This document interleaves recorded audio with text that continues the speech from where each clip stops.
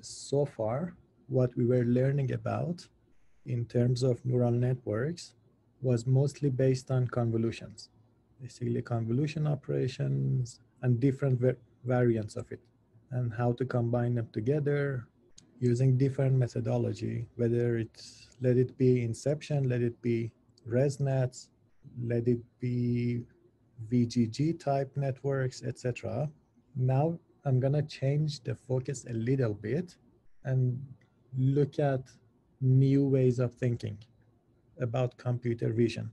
And the idea of computer vision is to make computers see like humans do. The idea of convolution was around since, I would say, 1980. And now, after the abundance of data and computing power, we are seeing them shine. So now they're taking the field of computer vision, and you can find them all over the place. So they are now the mainstream. But are there different ways to think about how humans see? And are there any ways to improve upon convolutions? So these ideas are actually emerging in our era.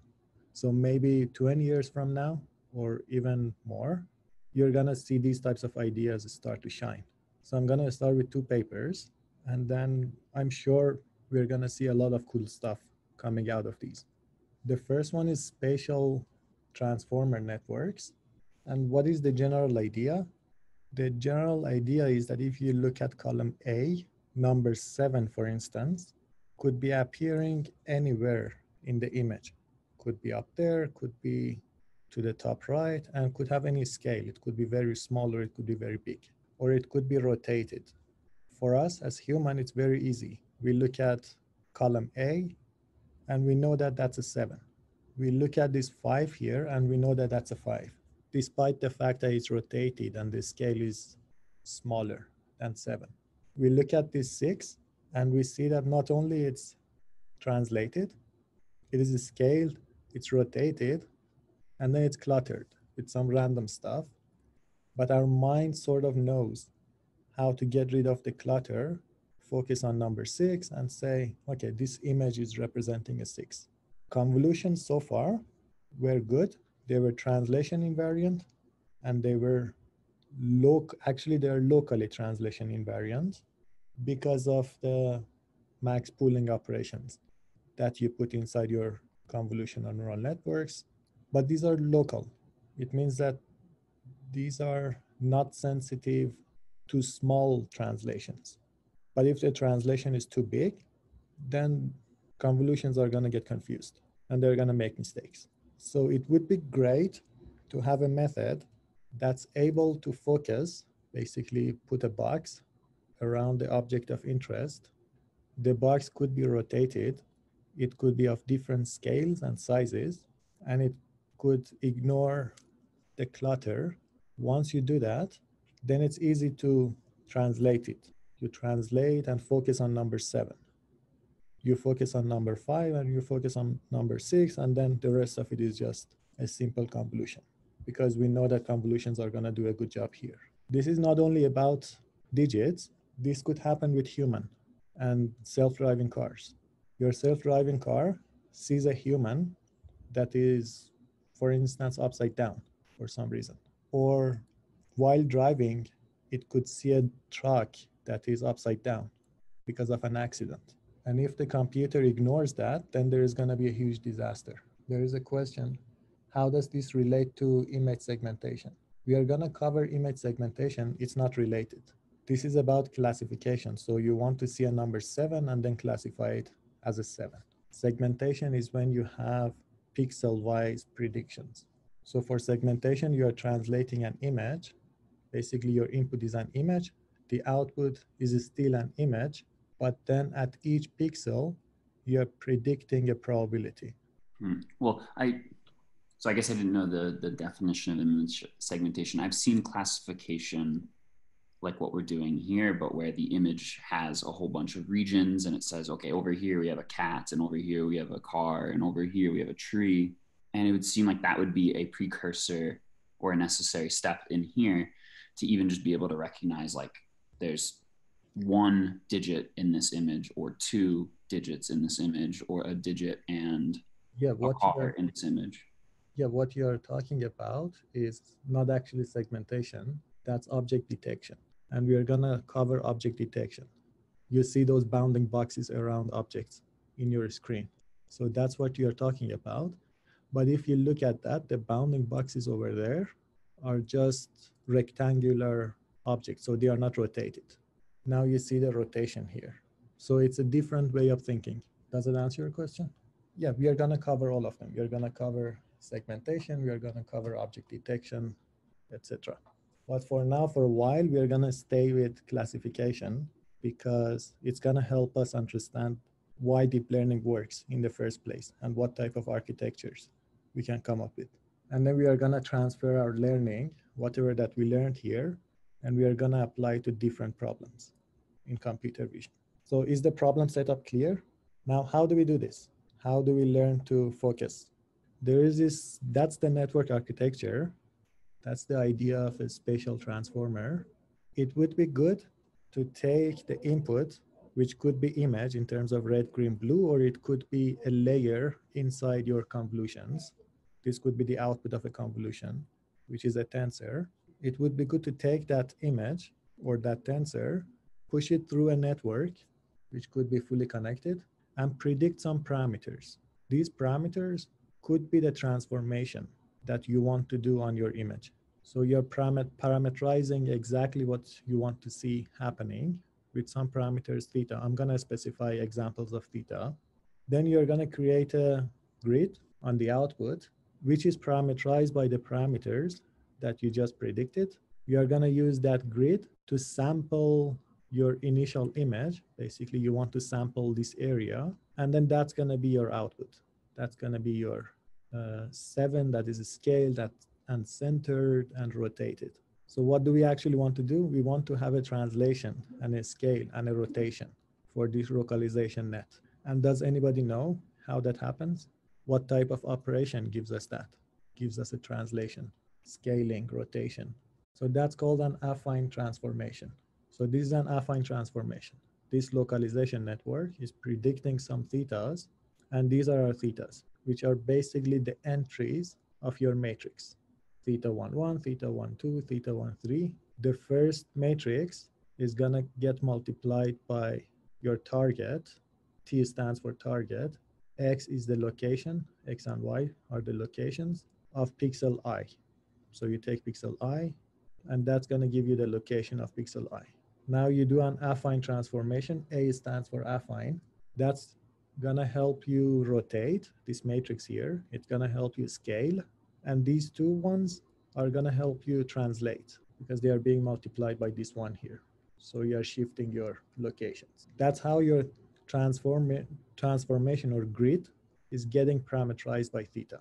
GI is a point here. GI is basically XIT, YIT, and 1 coming from your target point. And what you're doing is mapping these points back into your source. And your source is this image. And if you are within your network, one of your layers, your source is somewhere here. So is that transformation clear? That's how you're generating a grid. That's going to be your grid. And these are the locations of your grid, XIT, YIT. And this could be anywhere inside your output. So we are putting a grid, and this grid is going to get associated with the original, with the source grid through a transformation, through an affine transformation. Is this clear? Does this make sense? Okay, perfect. So just to be clear, this A matrix maps from the target space back to the source space? Yes, because the objective is to know what is the value of a pixel here. What is the value of a pixel here? And then you want to read it off from the correct location, from source. What is the value of this pixel? It still seems backwards to me. Like we want to learn the mapping which straightens out and centers these digits. So the network is not going to go through that. The network is going to go through the sampler. This is where you're going to get V, the inputs. Basically, the output is going to go through this route. through the sampler. This is just to help you put a grid on your locations. Because what do we want to do? What is the size of this? I think it's going to get more clear if I tell you a little bit more, and then you're going to see how the network is going to do the transformation. How do you take the input and output V? How do you get V? That's your question. Yes. And there is another question from Blake. Do we have to apply some interpolation after the affine transformation? Perfect. So now you're thinking ahead. And that's exactly what I just unraveled in this slide. You do an interpolation, you do a bilinear interpolation, and it's called bilinear sampling. Does that answer your question, Blake? Okay. Let's see how you get the value at a particular channel and at a particular location on that channel, at a particular pixel.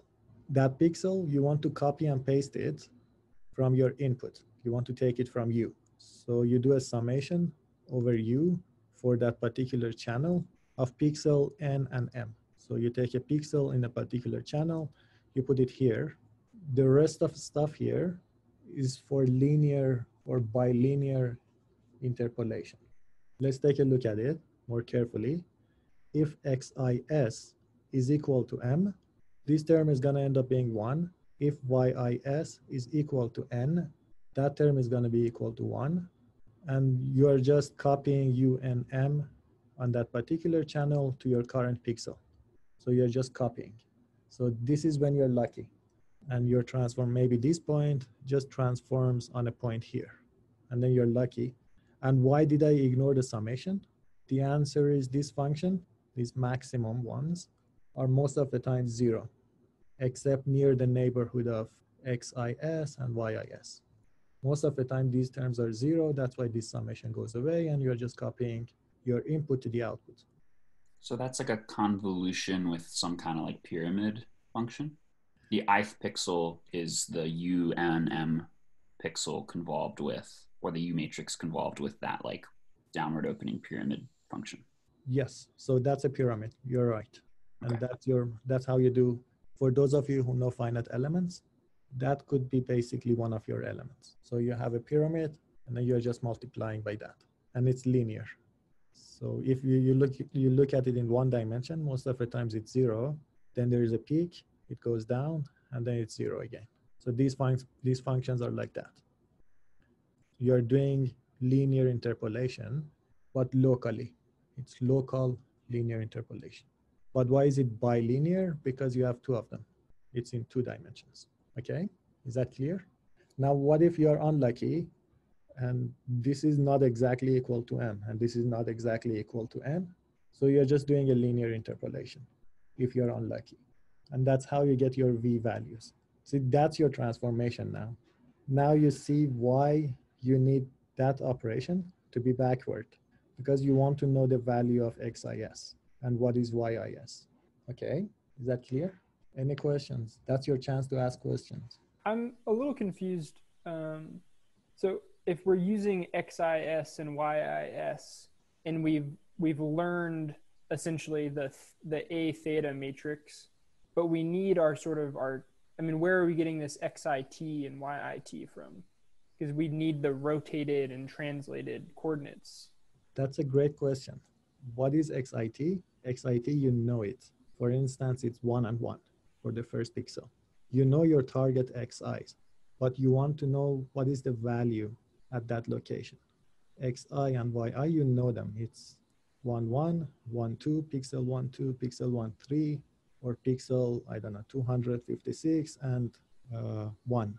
So these values you know. Mm-hmm. Okay, that makes What sense. you don't know is the corresponding value at that location.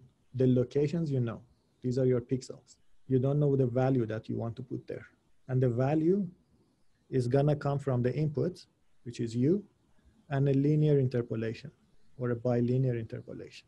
That's why VIS is a function of U and the source pixels. Okay, and we learn this transformation from our output space to our input space so that we can grab the right pixel value. Exactly. Okay. So you need to know this mapping from your pixels, because these pixels you know, to the input so that you can copy and paste. All right, that makes a lot of sense. Thanks. And the question was, how are H and W defined? And thank you, Sourish, for answering. These are the height and the width. These two terms, U and V, have the same H and W, the height and the width of your input. And I is also counting your pixels.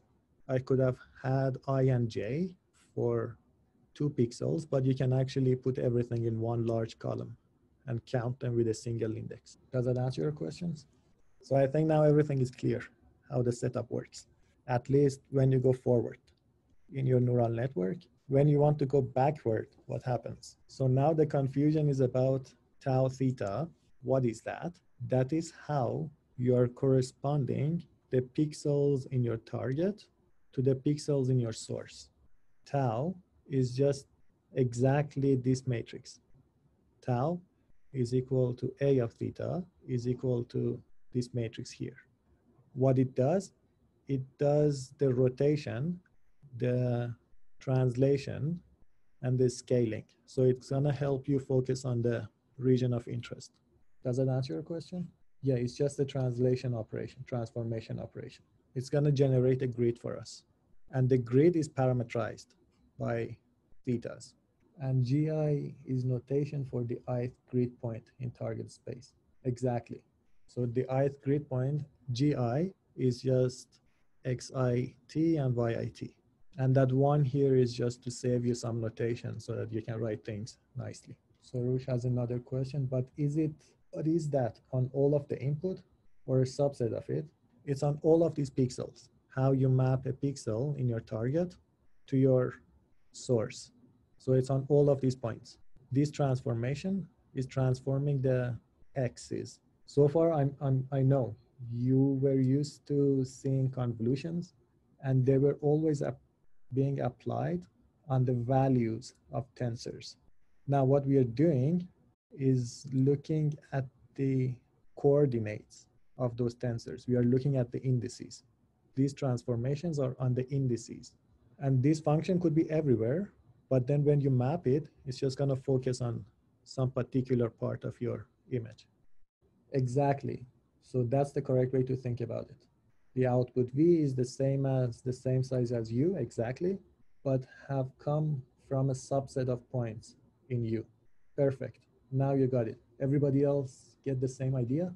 Awesome. So we are on the same page. Now the question is, how do you backpropagate through this operation? That's how you do it. You want to take the derivative of, that's what you need, the derivative of VIC with respect to a particular point in your input with respect to that. The summation stays. The summation stays because of these terms depending on M and N, but then the derivative is gonna cancel. That's gonna give you a 1. The derivative with respect to this term is just a 1. Okay, how do you take the derivative with respect to XIS? Because that's what we need. How does the network backpropagate through this translation? You get a, let's say you want to do with respect to XIS, with respect to YIS is similar. If you do with respect to XIS, that's the only part of your function that depends on XIS. And the derivative of that function is either 0, because your function is 0, your function is like this. It's linear with a negative slope and then zeros again. Then if you're on the upward part of your linear transformation, the derivative is 1. If you're on the downward slope, that's going to be a negative 1. And that's going to give you a derivative. And how derivatives are going to get backpropagated through a spatial transformer. Why is it useful? After incorporating single and multiple transformers, for single, what happens? You just have a transformation on the input, on the pixels. For multiple of them, you do the same thing for different layers. And then you can reduce the error rate to 3.6. And that's a huge gain. From 4 to 3.6, that's a huge gain for different pixel values also. I mean, size of your image. But what is a data set? The data sets are street view house numbers. So the question from Matt is max out CNN just a CNN with the original max out or something different? You can take a look at that paper and look at citation 10. go inside this paper, Spatial Transformer Network, citation 10, and that's going to give you the source. Yes, it's this paper, but by Goodfellow during his PhD. And there is just one max out layer towards the end. And as I said, you can have, these are street view house numbers, and the objective is to read these numbers 260 and output 260. There are a bunch of transformers or transformer operations. That's the first one, that's the second one, the third one, and the fourth one. These are happening in 4 consecutive layers, one right after the input, another one right after the first convolution, another one after the second convolution, another one after the third convolution. And you can combine those operations, and that's going to give you a box around the actual number. After the transformation, you get a nice rectangular image that you can easily classify. But the classification here is slightly different to what you're used to. You're gonna have 3, actually 5 different softmax for 5 digits. 1, 2, 3, 4, 5 digits. And usually these numbers are from 0 to 9. And you can have a blank or a space also. So now you're predicting 11 objects. 0, 1, 2 up until 9. This is 10 digits and a blank. And then you have 5 different of them, 5 different softmax. And in the end, the multiplication, because these objects are independent, the digits, you just multiply those probabilities together to get the probability, a single probability out of your network. And if the network decides that it has to put a bunch of blanks, it's gonna put the blanks. It's gonna predict the first one as a blank. It's gonna predict a 2, a 6, a 0, and perhaps another blank. And then that's gonna be read as 260. Is that clear? Any questions about the loss function? I just have a question about sort of the structure with multiple spatial transformers. It seems kind of surprising to me that you would want multiple sort of embedded deeper in your network. It would seem like you would want to transform your image and then do your processing kind of in separate parts. Is there a reasoning for having multiple transformers spread throughout? Yeah, that's the reasoning. If they used a single transformer, that's their error rate, 3.7. If they use multiple of them, that's 3.6. So just empirically. Yep. Do you know if anyone's tried putting all of the spatial transformations first and then all of the convolution, the rest of like the network, instead of having this sort of like hop between, this alternation? You mean 4 STs on top of each other? And yeah, then, yeah. but that's going to end up being a single ST. These are linear operations. So then why not just have a single? I guess it just works better in practice. Yeah. So that's the single, and they have done it. Okay. Yeah, that's a valid point. If you do a bunch of affine transformations in a row, it's the same as one big affine transformation. But if you put nonlinearities after each affine transformation, it has a different effect. It's no longer just one big affine transformation applied to those convolutions or nonlinearities. Yes, that's a fair point. So after your affine transformation, do a nonlinearity, and then do your second affine. Maybe that's a good idea to explore. The idea is simple to implement. Maybe implementation-wise, that could be a very nice exercise. Any other questions about the loss function that we are writing? The idea is that you have 5 softmax getting multiplied together to give you your probability. And then once you know your probability, you know your likelihood, you can maximize the likelihood or minimize the negative of the log of the likelihood. Any questions? So that's one way to have multiple transformers.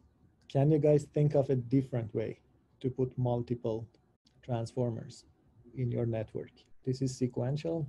Is there another way of doing it? So if you have like a wider network with like multiple paths? I think you're close. What if you had a 7 and a 5 as your input in a single image? You could segment the image and then do affine transformations over the segmented portions of the image. That's what Surush is also saying. Split the image up initially, but how do you know how to split it? The idea is that the network has to learn how to split, where to focus, because these two numbers could appear anywhere in your image and they could be cluttered. We still want to use this spatial transformer, but we want to use multiple of them.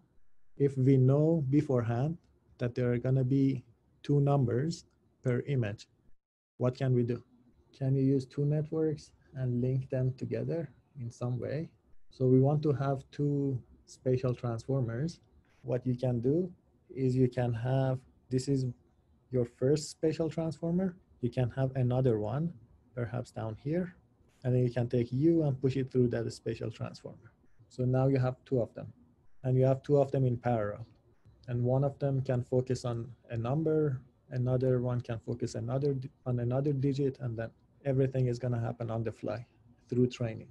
How can you guarantee they don't select the same region? You cannot guarantee. The way that you guarantee is through training. Everything here is example based, and the network can make mistakes. So you just show it enough examples and then hope the best is going to happen. There is no guarantee. Does that answer your question? Yes? No? Yep. Okay, perfect. And that's exactly what these guys do. You can have two, a blue box and a red box, and then you can try to classify the birds, different types of birds. And that's tough because these are fine-grained details. You're not just saying that that's a bird, you're saying what type of bird that is. Even for human, that's tough. You need to do a PhD in that field. And the way that these two, for instance, if you have two spatial transformers, the network is going to learn to focus on different parts. For instance, the red one is focusing on the head, except for this. And this goes back to Soroush's question, how do you make sure that they're not focusing on the same thing? The red one, the intuition is that it's focusing on the head for most of the images, except for one. And the blue box is focusing on the body. Each one has a different type of a body. And that's an outlier. Same thing here. Is the learnable region, or the region that is amplified from these affine transforms, then dependent on every single image that goes in? Like if you gave this network on the left like a 7, but it was somewhere else in the image, would it still, with the same training, be able to identify like that hot zone where the 7 is? Or is it always just going to learn that the 7 goes in the top left and it'll look in the top left? That's an awesome question. I was waiting for it.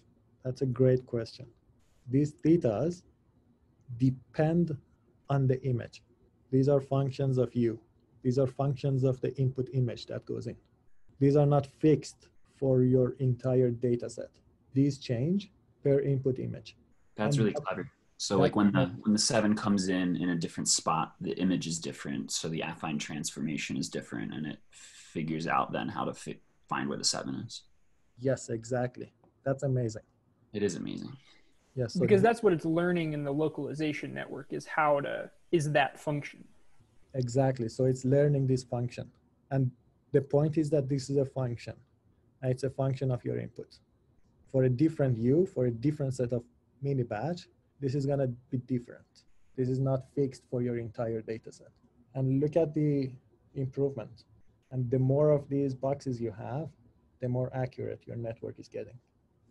I think we are 1 minute over time. For those of you who have questions and want to stay and ask, you are more than welcome. And for those of you who want to leave, you can leave. My only question is about in the top right diagram, where it's got the STs going to a convolution, going to an ST, going to a convolution, and so on. What are those back links then down to like the X, like the 4 STs all point back down to an X, which points down to the box with the 260 in it? The first one is obvious, yes, because you're taking your pixels and mapping it back to your input. So that's going to give you this box. The second one is going to take the output of the second layer, map it to a box. Then you take that box and map it back to your initial image. This one, you know the pixels. The key observation is that you know these XITs, YITs. So is it just inverting back through whatever 3 or 4 or 5 layers of spatial transformation, or is it because the arrows make it seem like they just go once to one pixel. No, it's just the way of combining them. But But always, if it was like the nth spatial transformation, you'd go back through the n minus first and back through the n minus second, all the way back to the first Exactly. to get back to the original pixel. Yes. Okay. There is another observation. In one particular layer, H and W are going to remain the same, the width and the height. But then when you go to the other layer, there is usually a downsampling happening. Because of the convolution, yeah. Because of max pooling or whatever. Yeah. Then you need to upsample first and then take that and go back. So it's likely the case that one pixel at like the fourth layer down is going to back propagate to like 4 pixels, which back propagate to 16 and so on. It grows. Yes, to the size of the image. That's interesting. That's really cool. Yeah. And that's how you get these bugs. Yeah, very cool. The question is, can we swap the bilinear sampling with another interpolation? Of course. So this is just the easiest way out of the method. Copy and paste and do bilinear. There is another one that you can just copy the nearby pixels. So does that answer your question? Perfect.